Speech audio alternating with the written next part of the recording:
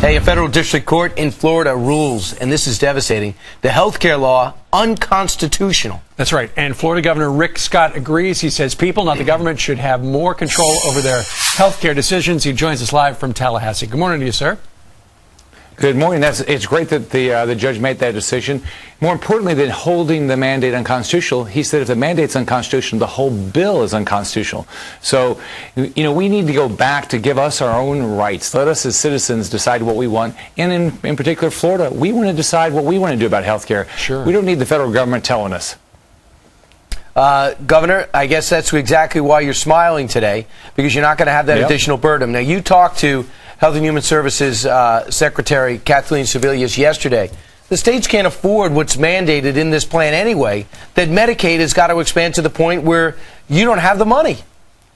Right. What they need to do is they need to just give us a block grant. Let us make a decision. We know what Floridians need. We know what our safety net should be. Don't be telling us how to spend our money. So this is a great step. It's a great step for the country. It's a great step for Florida. That this case was that the Affordable Health Care Act was, it's not affordable first off, was declared unconstitutional and completely thrown out. So now the Department of Justice, on behalf of the administration, is going to go ahead and appeal it. So we'll stand by for that. In the meantime, you are unveiling your first budget right here on Fox and Friends, officially February 7th. But what's the headline, sir? Well, we're going to be the most fiscally conservative state in the country. We've got a $3.6 billion budget deficit. Yep. I'm going to wipe that out. On top of that, we're going to reduce property taxes, and we're going to begin phasing out the business tax. We're going to make it so every business in this country wants to do business in Florida, because we're the place that people can we're fair to businesses and also fair to our taxpayers. How are you going to do it, Governor? Because someone's got to pay the price for that. And how are you going to do it? Well, what we're doing is we're going through, it's accountability budgeting. We're going through every agency and saying, how do we spend money? One, should state government be doing that any longer? Was it a good program 20 years ago? And we're figuring out which agency can do things better, so we're streamlining.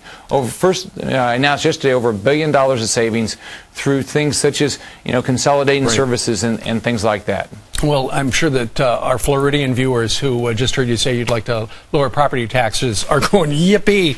Meanwhile, I understand your state is going after the municipal unions because it's one of the few states, maybe the only state, where state employees don't actually pay into their pensions.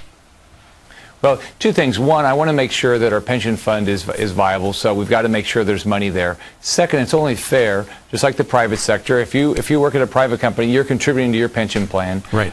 State workers should contribute to theirs. So that's what we're going to ask them to do from now on. And that would help balance the budget. And the details are going to be released in a couple of days. Thanks so much for giving us a sneak preview, Governor, as you look to balance your budget like so many other states.